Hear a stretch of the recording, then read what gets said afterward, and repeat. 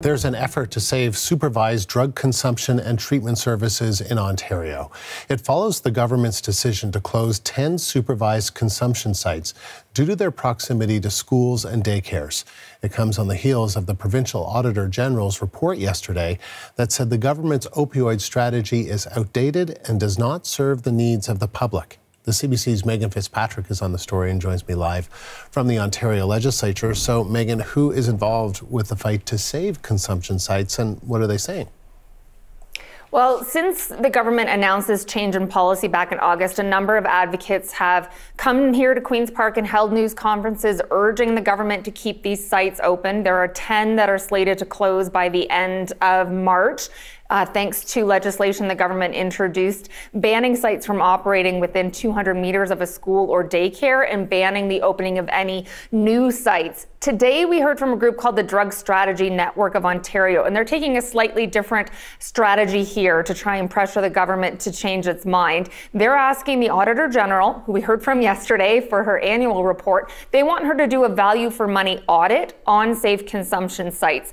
The group was saying and expressing confidence that an audit would show that these sites are a net benefit to Ontario taxpayers and that closing them down will mean higher costs for Ontario taxpayers, mostly to do with higher health costs. So the director of the group warning that closing these sites will mean an added burden on emergency rooms in hospitals because of people who then might be going there for treatment for an overdose, might mean added burden on paramedic services, higher 911 calls, potentially an increased transmission of HIV and hepatitis C, because at some of these safe consumption sites, there's clean needles are provided to the people that are using their drugs in these sites. We also heard at the news conference today from someone who works at a safe consumption site in Guelph, and she talked about the services that the site provides, that it goes far beyond staff just monitoring and keeping people safe when they are using their drugs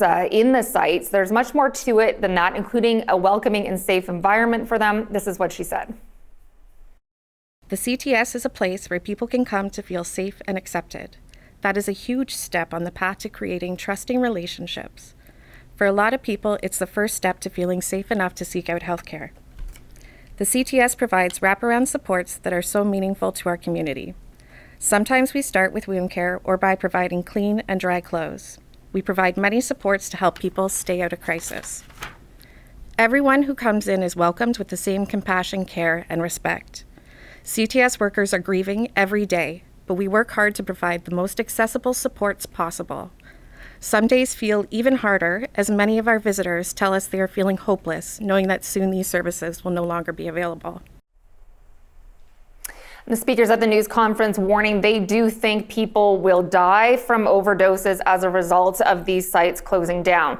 Again, the government is saying they're transitioning away from these kinds of sites, and instead they're going to fund what they call heart hubs, which will be focused on helping people with homelessness and addiction. Sylvia Jones, the health minister, saying these new hubs will offer those kinds of supports that that woman was just talking about without the harm reduction services, though. The government, again, directing these sites to close down by the end of March. They are eligible to apply to transition into one of these hubs. So where do things stand with this legislation? Well, it has moved very fast through the legislature. So the government introduced it November 18th, and they fast-tracked it. So they invoked what's called time allocation to limit the number of hours of debate on the bill. They entirely skipped the committee hearing portion of passing a bill. So there were no witnesses giving their views on the bill. Usually at committee, sometimes the members can make recommendations for changes to it. That wasn't done, so the bill was fast-tracked, and it was passed on Monday. We heard from Green Party leader Mike Schreiner at that news conference as well. Here's some of what he said about how the government has rushed this through. I just would really plead to the government to listen to the families and people being affected by this decision. Listen to our community that are concerned about the health and safety of our neighbors, and stop having either or discussions, and let's start having both and discussions to provide the healthcare services people in our community desperately need.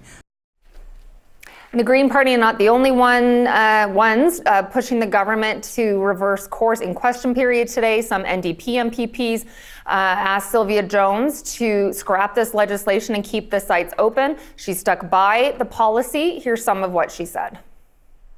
We are listening to the parents, to the family members, to schools, to daycares, to early on centers who know that it is inappropriate to have consumption and treatment sites within 20 meters of a school or a daycare or an early on center.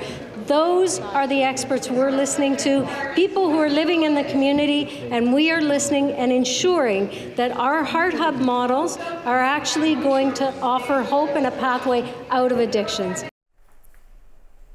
And she misspoke there. She did mean 200 meters, not 20 meters.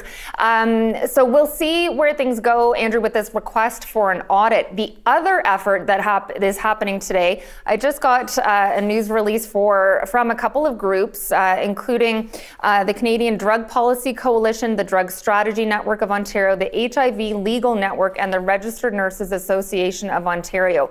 They are asking Lieutenant Governor Edith Dumont not to sign the bill, which passed on Monday, into law. Of course, for bills to become law, they have to get that signature from her so they can be signed into law. And they have sent a letter saying, we urge you as Lieutenant Governor to reserve royal assent on the bill, given the deadly consequences that this legislation would have on people in this province. So a couple of efforts here, Andrew, by these groups to try and keep these sites open.